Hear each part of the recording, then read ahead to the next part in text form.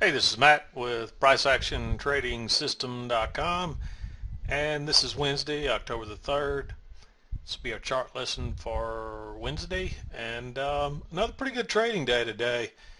It looked like we were going to spend the day in a trading range really until we got this little turn up right here, and really um, if you caught one of these entries down here, or this entry, especially this entry right here, you should have made all kind of money today. Because it was a great setup, a great opportunity. And so I hope you got some of it. This trade right here probably made me the majority of my money today. This was a great setup right here. And we'll talk about it in a minute. But it wasn't a big trend today, but I would still call this an uptrend. It's really a continuation from where we started yesterday afternoon heading up. And we just continued on up.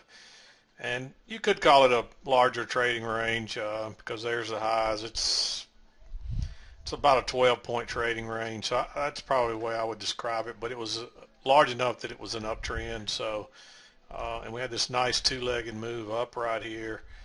And let me just show you this real quick.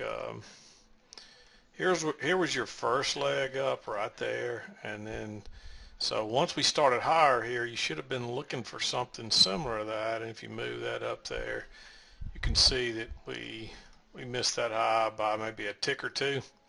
So it actually overshot it just slightly. So a nice target to be shooting for.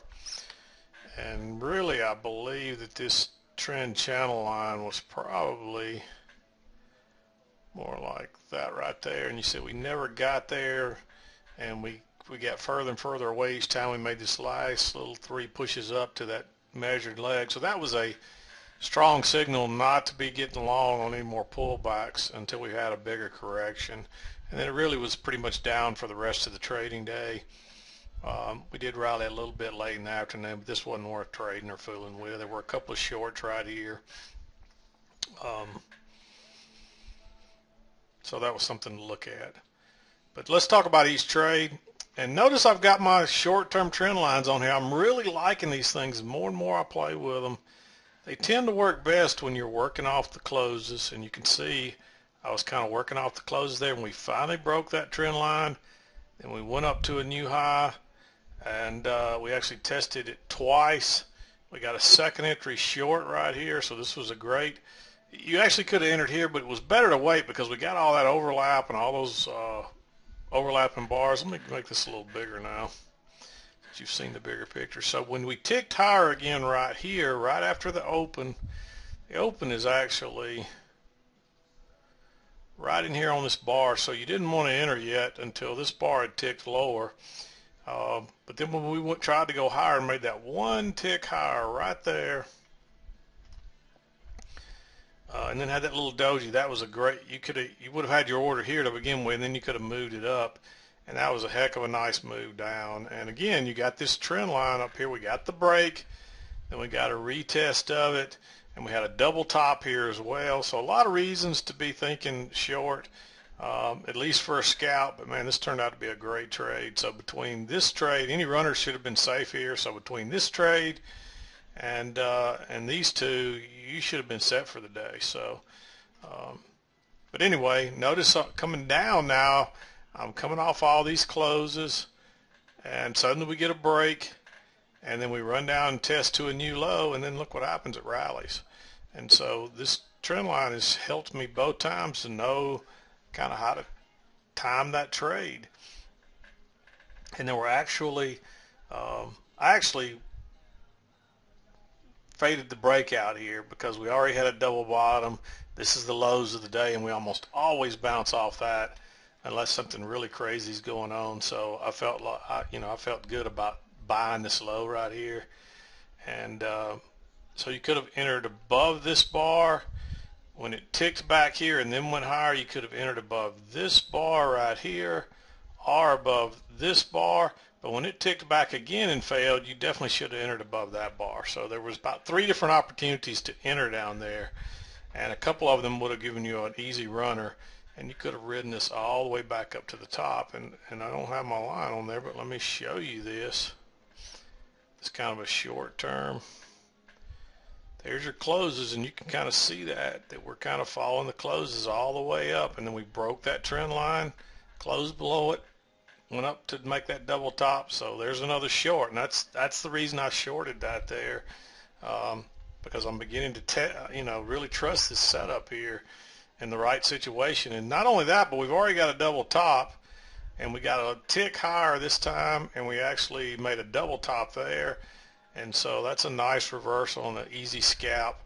And then notice this, if you come off the closes right down through here, we finally broke this right here, and then 2 legs down to a new low, 1 leg pull back, 2 legs, and we also had a little double bottom here again. And so it was, just draw that on there because the visuals always make it more clear, I believe.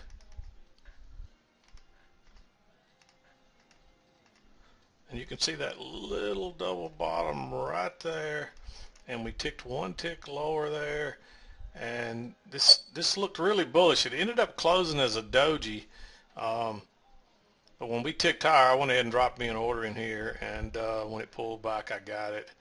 And this was a nice little trade up through here. Runners were easily safe, and you actually had another chance to enter above this bar as well, because it ticked back a few ticks, and even this bar hesitated a little bit before it finally took off, and then it just kept going and going and going. And of course, then I'm looking for the measured leg. You got to figure if you got 1 leg up and you're making new highs, you're going to get another leg similar to that, and I'll show you again. There's that first leg. You come over here, and there's that second leg. And so I think we missed that high by maybe 2 ticks, something like that. So that gave you a nice target to shoot for, and once we met that target, we sold off. But then we had this, and this is actually a kind of a 2-legged pull back here. We went into a little chop here and had a failed break lower. So there's a couple of different reasons to enter here. We wouldn't have had this trend line yet. So, but now you got your trend line. But really, by the time we hit it again, there wasn't a good setup, and you had this kind of a wedge pattern up here. You had your 3 pushes, and notice this, because I had some questions about this. Notice how far this moved above these highs. And then we had a little 2-leg correction, another nice second entry long right there, 2-legged pull back to the EMA. So a good place to enter. And then look how far we went above there. We only went a few ticks. Then we had another 2-legged correction, and then this one was even weaker and didn't go as far as this one. And that's 3 little pushes up to a new high. That's usually a good opportunity. So there was actually a short up here. If you wanted to take it, it's not a great setup, but it's a, you know, it's a strong indication of a high. And it really, if you put your, let's just get rid of that line, excuse me, and you can kind of see that little wedge pattern right that's forming right there. And if you pull it, really if you pull it down to these 3, it's even better right there. And generally when those occur at a high, that, you know, they're reversal type patterns. So there was a short there. I didn't mark it because it's not a great short, because we haven't really had a trend line break off this trend line yet. And so it's always possible we bounce here and make another leg up. But there definitely wasn't a good trade set up here, and it definitely was risky because of the things I just talked about. We had a measured leg up. Each one of these pushes to a new high was weaker than the previous one. It's kind of a wedge pattern. Several different reasons that you should have been expecting a possible bigger correction there. And plus, notice, remember, I'm always telling you, we always come back to test these breakout areas. Look how we broke out of there and never came back and tested that. And that's what this was. We finally came back and tested it, and we actually, usually what they'll do is wherever the original entry was, prices a lot of times will come all the way back to there, and you can see that original entry on this was right there, and look where we, and if you look across there, look where we came back to. There was the original entry right there, one tick above that bar, and look at that, we came back and got that exactly. And that's what I'm always talking about how efficient the ES is. And then notice this correction right here. Here's the breakout, there's the low right there, and notice where we came back to. And here was the entry that was our good short right there, and so we're trying to probably fill that now, and whether or not we'll do it, I don't know, but we'll see. We could continue to go higher and make another leg like this whole leg here, I don't know. But then we started selling off, so now we got a downtrend working. Again, I drew this line off the closes, and look what happened. We finally broke it and moved to a new low, and then we corrected after that. So, but you got a nice bounce, and again, this is a wedge pattern coming back down. Notice how it's coming into this little tight wedge, and you got a second entry short here, a double top off the EMA. This was previously resistance, and it hasn't really acted as support yet. So there was just enough to get a scalp out, and then we came back up. So again, we got another double top. That's the first break of the trend line. So another chance to short, and you see we ran on down to a new low, and then we rallied after that. And there were some trades in here, but it's, you know, it's getting really late in the day, and I generally don't like to mark those. So and that was pretty much it for the day. So make sure you try to draw these short-term trend lines, because they do. And I mean, even if you get started looking at these little two-legged moves, there's your trend, then we break it and we come back and make a new low, and that's kind of what these little, there's another one, we broke it, we come back and test it, and then we go higher again. So continue to experiment with these little short-term trend lines, because I'm really enjoying these and finding some real value in them. It's not always there, but when it's real clear like this right here, you can see those closes coming up through here. And let's say even if you used those closes, you still had the break and a move to a new high, and then we sold off. So and then you got these coming out through here. So I'm seeing some real value in this using these short-term trend lines. So it really helps you to get a better idea when things are reversing. So I'm going to wrap it up.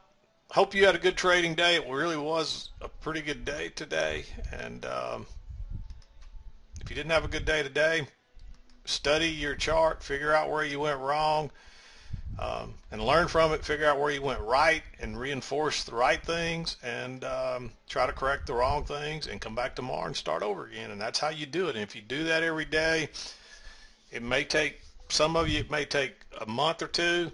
Some of you may even take a couple of weeks.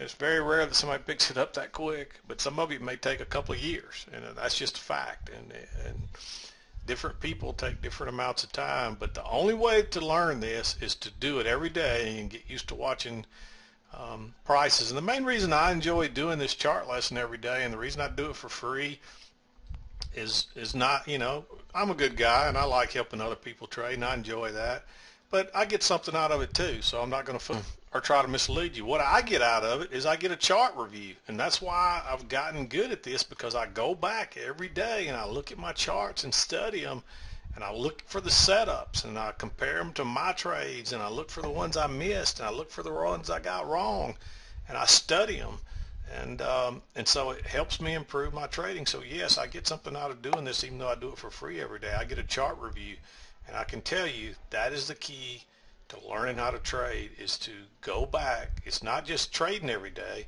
Don't trade with real money until you've proven you can do it on the simulator. Get on the simulator with good data. You can get you can sign up for NinjaTrader with all types of brokers. I use AMP or AMP, and whether you want to use them, there's a lot of them out there. They all offer the free NinjaTrader simulators for some period of time. Get on it. Turn on your simulator, quit trading with your real money, and just watch prices move every day and trade, and try to do the right things, And then at the end of the day, go back and study your chart and review it and learn from it. Figure out what you did right and reinforce that and try to do it again tomorrow. Figure out what you did wrong and try to make sure you don't make that mistake the next day. And you probably will. You may not make it the next day, but probably within a few days you'll make that mistake again. But after you've made it a few times and you start to recognize it, you'll start to see it in real time. And see, keep working at it and you'll get better. I'm going to wrap it up. This is Mac with PriceActionTradingSystem.com. We'll see you next time.